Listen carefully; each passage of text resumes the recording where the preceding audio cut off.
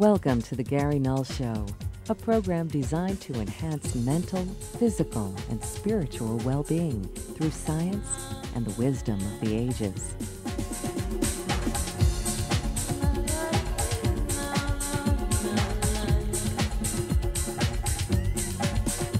Let us take you on a journey of empowerment. Sit back, relax, and get ready to change your life for good.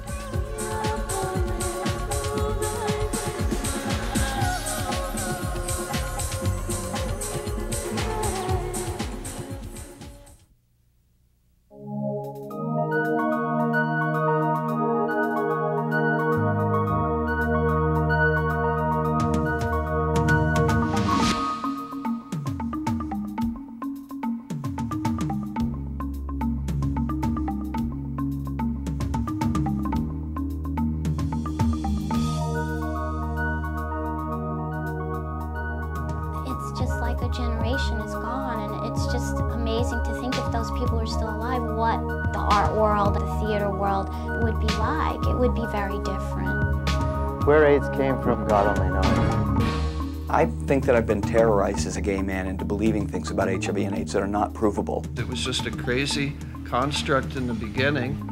The original definition of AIDS doesn't have any resemblance to the current definition of AIDS. That's not an epidemic. The number of cases reported went up epidemically, exponentially, because the number of tests that was done went up exponentially.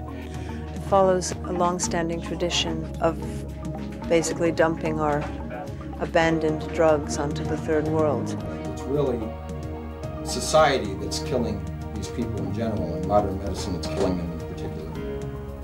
I believe I'm alive after 20 years of being HIV positive because I didn't take AZT. Or any anti-AIDS drug. As long as AZT remains on the market, we continue to be betrayed. I think there is a severe crisis in science as a whole, and in medical sciences in particular. They don't question anything. The entire AIDS establishment is absolutely guilty of some hideous sins, and everybody's been fooled.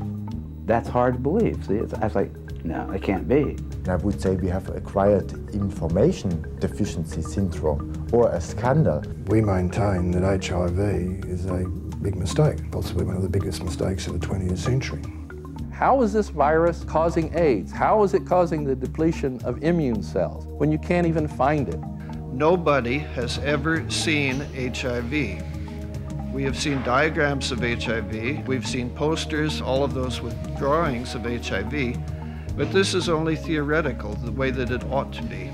When two different parties look at the same data and come to different conclusions, it's no longer scientific. Actually, AIDS is a religion of these people. They believe in this virus.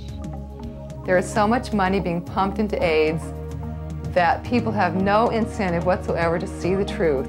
Maintaining this industry, maintaining this whole idea that there's this epidemic pending and that HIV causes AIDS is a major public relations process in the United States. If a hypothesis fails to produce results, that we have to reconsider that hypothesis.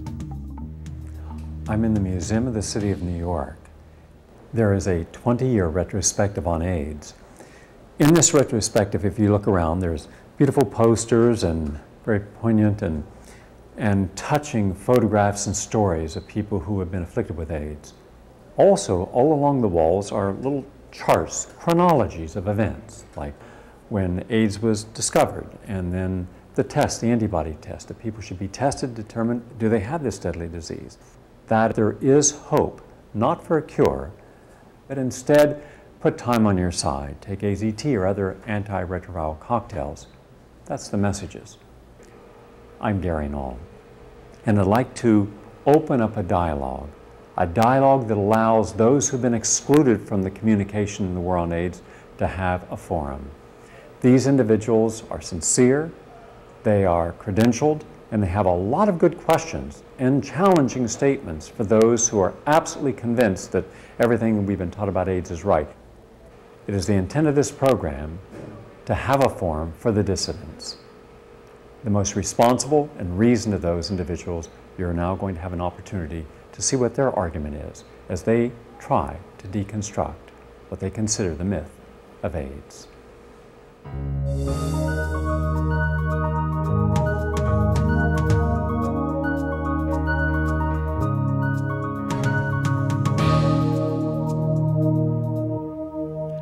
Professor David Rasnick, one of the developers of the protease inhibitors commonly used for persons with AIDS, came from a scientific established background.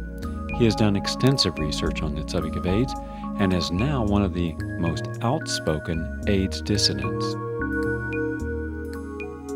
The best evidence against the HIV hypothesis is that there is no evidence for it. In the vast scientific medical literature, over 100,000 journals published so far on HIV/AIDS, we cannot find anywhere in this vast literature the evidence that HIV causes AIDS, that AIDS is a contagious disease, or that it's even sexually transmitted. If this had been shown, that AIDS is caused by HIV, we should know who these benefactors of humanity are by name. These would be candidates for the Nobel Prize. But I challenge you, any American, journalist, scientist, to come up with the names of these individuals who we should revere and should honor with awards and things. And I think you will find that you won't be able to come up with it. In 1984, Luc Montagnier wrote in Nature, quote, "All available data are consistent with the virus being the causative agent of AIDS," end of quote. But in 1985, he expressed an opinion which is impossible to reconcile with the HIV theory. I quote, "This syndrome occurs in a minority of infected persons who generally have in common a past history of antigenic stimulation," that means immune stimulation, "and of immune depression before HIV infection." In other words, Montagnier was claiming that the cause of the immune depression was coming after the effect, which is contradictory. Perhaps Montagnier was hedging his bets even at that early stage. 14 years ago, Dr. Peter Duesberg was the lone voice in the world of AIDS dissidents. At that time, the molecular biologist, world-renowned virologist, and UCLA professor began asking a question that seemed like heresy in his day. Was it possible that we were wrong when we equated HIV with AIDS? Gallo tried in hundreds of patients to find that virus and came up with a sample that he borrowed from a French colleague. I know Gallo, and Gallo is not a bad virologist. He would have found a virus that is there at concentrations where it could cause a disease. But Gallo proved to the scientific world with this, what proved to be nearly a scandal in the scientific history. He claimed the virus from a colleague as his own. He proved that it was very, very difficult, even for an excellent laboratory as Gallo was operating it at the NIH, to isolate a virus from an AIDS patient. There has never been viremia, which means the blood flooded with whole cell-free infectious viruses. If HIV were actually doing anything, making people sick, there would indeed be viremia, meaning millions of whole viruses per milliliter of plasma. In fact, nobody has ever observed even one of them.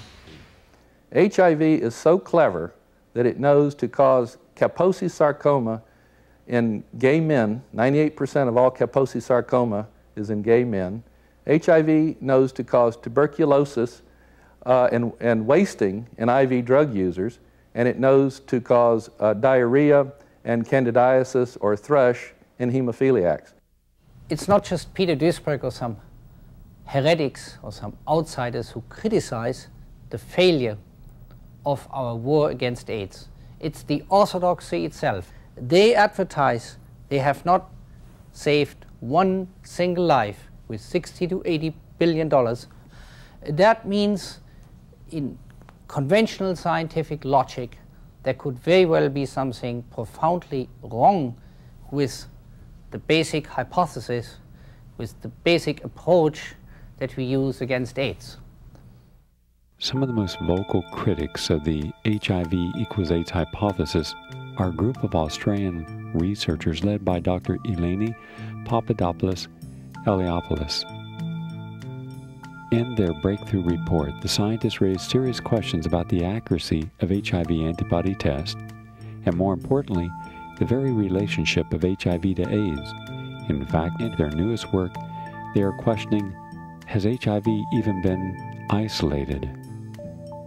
As far as we're concerned, if one goes through all the HIV literature which exists to date, I think one will find it bold and incredible to still believe that there is proof for the existence of HIV. When a particle looks like a retrovirus, you have to isolate it, then put it in another culture, show that the cells in the secondary culture produce particles exactly like the particles from which they originated. The two particles from the two cultures are exactly the same, can be shown only by determining their constituent proteins and RNA. So isolation is extremely important to prove that a particle is a retrovirus. From the mid-70s until 1984, when the so-called official cause of AIDS was found, it was shown that many individuals within the gay community were suffering from a unique form of gay men's disease.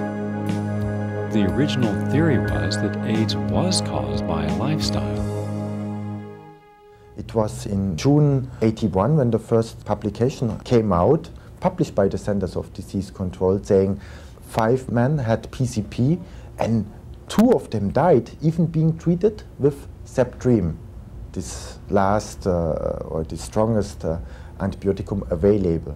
AIDS was first identified among gay men in 1981 who practiced certain lifestyle behaviors. They, according to New York Times, on July 3rd, 1981, tended to have upwards of 2,000 sexual contacts a year and used a lot of aphrodisiacal drugs, including poppers, amyl nitrite, a very dangerous substance that gay men had been inhaling in epidemic proportions since the early 1970s.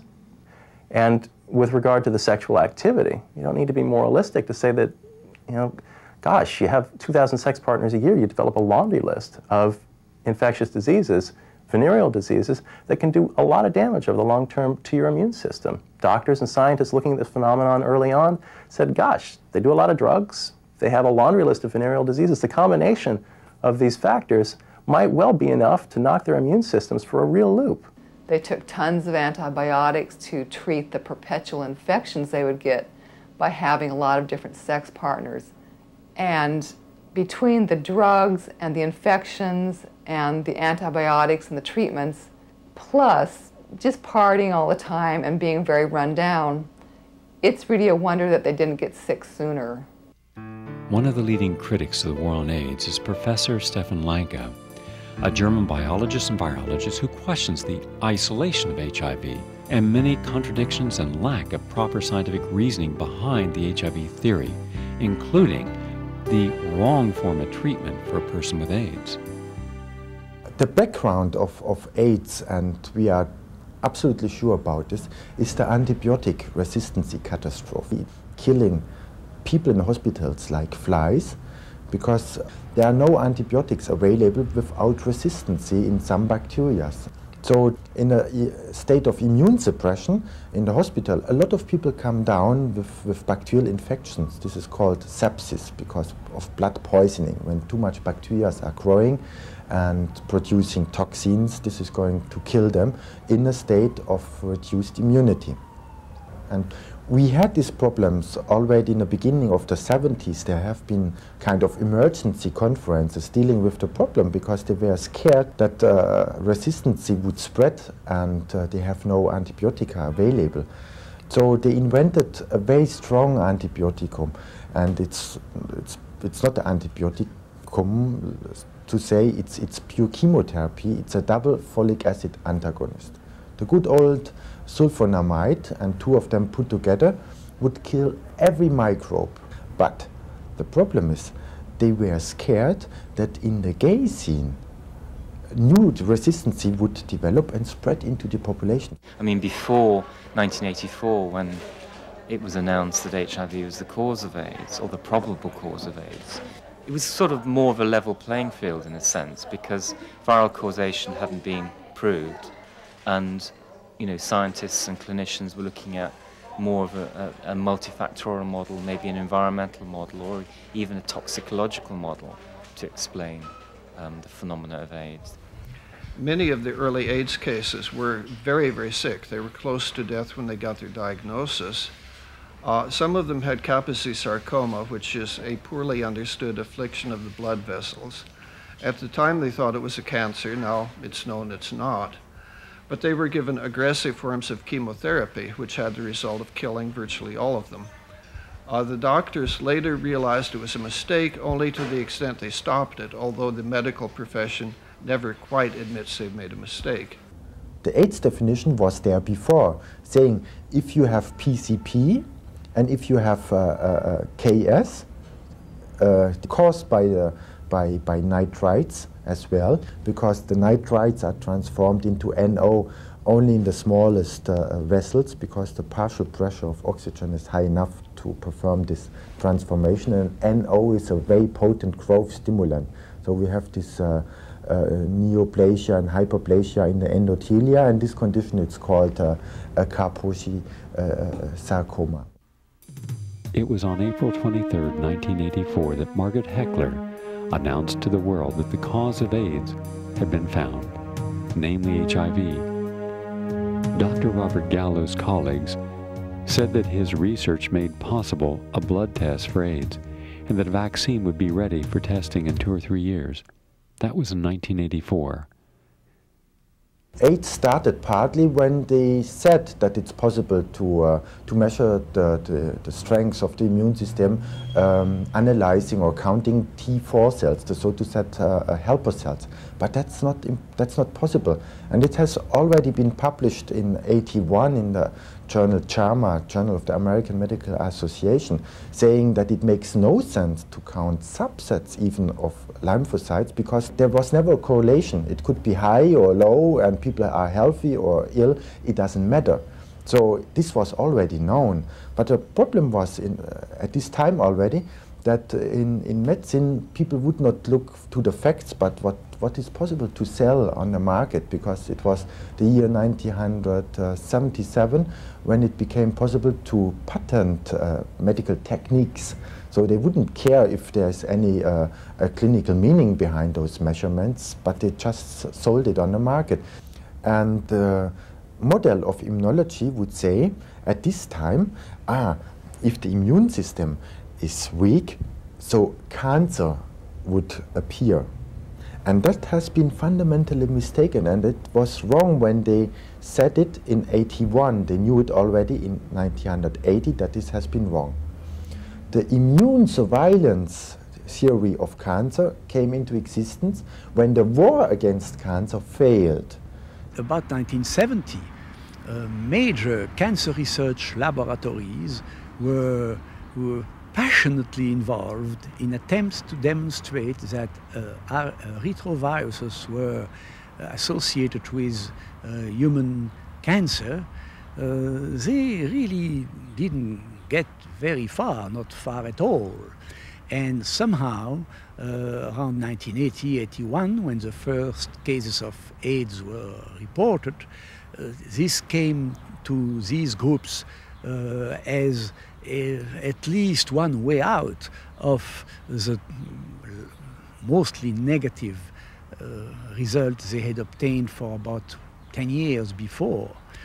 So the AIDS research, I regard it as an extension of an earlier effort to demonstrate retrovirus in human cancer. They were working with the test, with cells in the test tube, and say, look, we have a high activity of reverse transcription, therefore a virus must be inside, and the virus is the cause of cancer.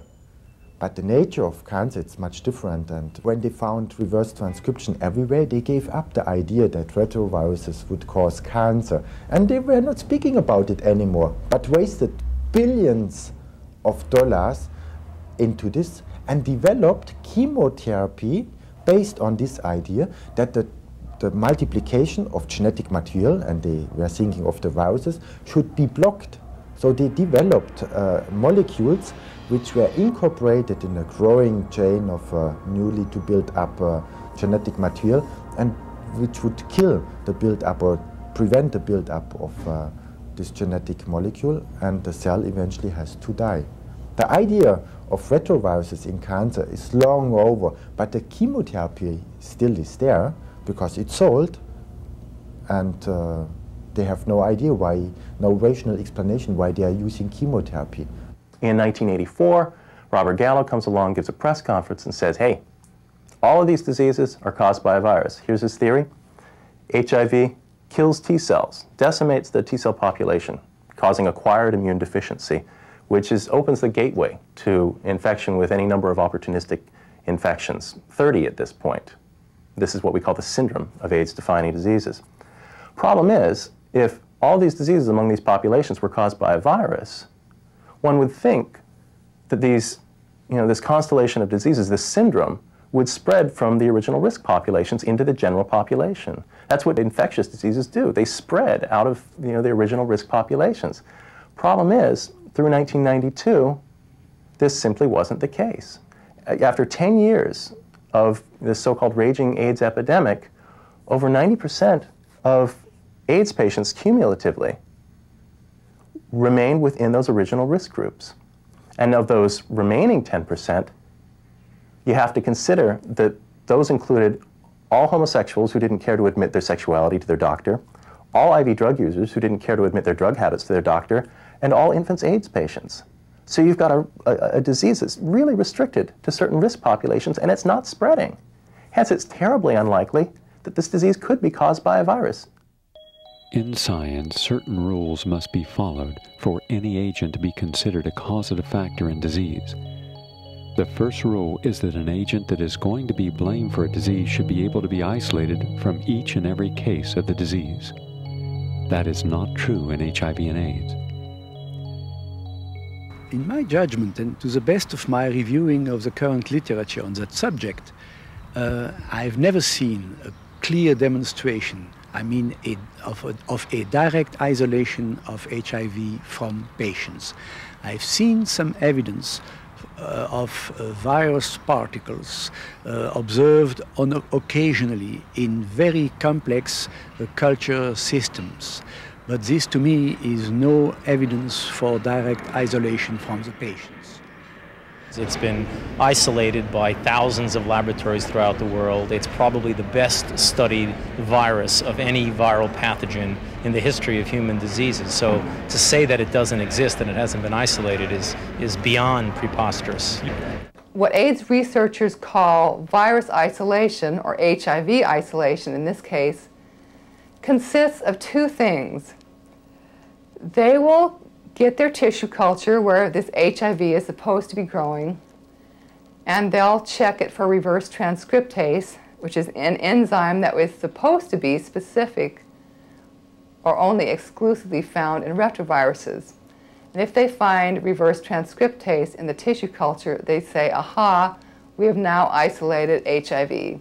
Another thing they'll do is they'll check the tissue culture for a P24 antigen, which is one of the proteins that supposedly belongs to HIV. Both of these things, reverse transcriptase and the P24 protein, are about as nonspecific as you can get. In fact, reverse transcriptase can be found in any number of different places. Normal cells contain reverse transcriptase, and under certain conditions, they will reverse transcribe RNA into DNA. The hepatitis B virus also contains reverse transcriptase. And most importantly of all, the cells of people with leukemia have also been shown to have reverse transcriptase activity. And why this is important is that every HIV culture, starting with Robert Gallo, were co-cultured with leukemia tissue. You couldn't just take the blood from somebody with AIDS and culture it in the tissue culture all by itself, because nothing would grow. They couldn't find any HIV that way. So they had to co-culture it with cancer cells or tissue from people with leukemia. We know what is reverse transcription. That's the repair of mechanism of the ends of the chromosomes. Yeah? And therefore we have high activity in cancer cells or Montagnier embryonic cells. But Montagnier never said that he found the virus of AIDS. He said this could be probably an effect and to be carefully studied. Now, of all the years and the decades that have gone by where people have studied retroviruses, researchers have concluded that they all share certain common characteristics. First of all, they have a certain density which causes them to band at the 1.16 grams per milliliter density gradient. Their morphological characteristics have to fulfill certain requirements. First of all, they have to be round.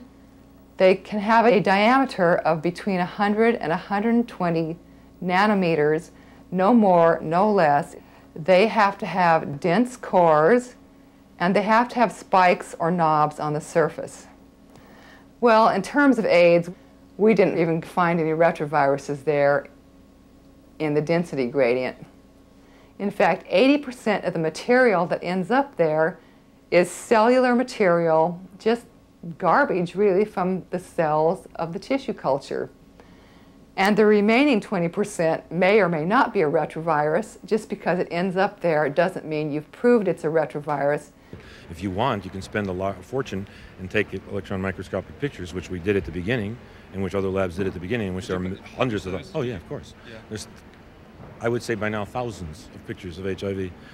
We have drawers full, stacks full, this high of electron micrographs. Okay, pictures of the virus.